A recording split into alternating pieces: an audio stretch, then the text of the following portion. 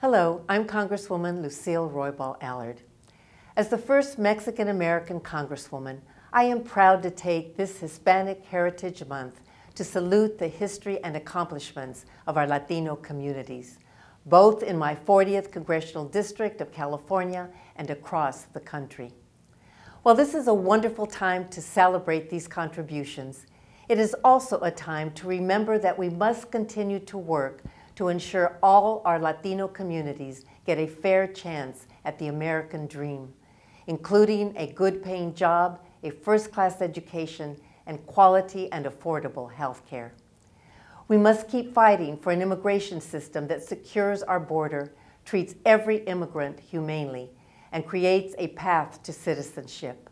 We must ensure immigrant children and their parents are kept together and treated with dignity and respect. We must keep working toward permanent protection for hard-working TPS recipients. We must also bring certainty and security to more than 800,000 Dreamers.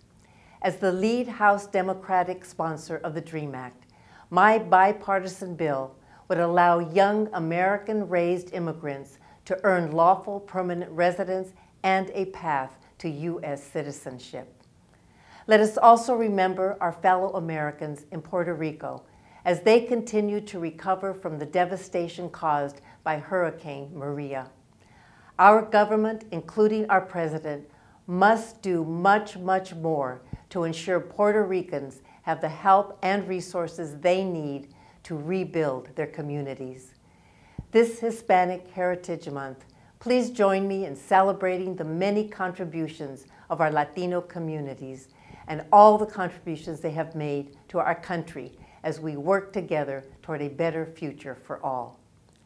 Este mes de la herencia hispana, únase en esta celebración de las numerosas contribuciones que nuestra comunidad latina ha hecho a nuestro país y trabajemos juntos para lograr un futuro mejor para todos.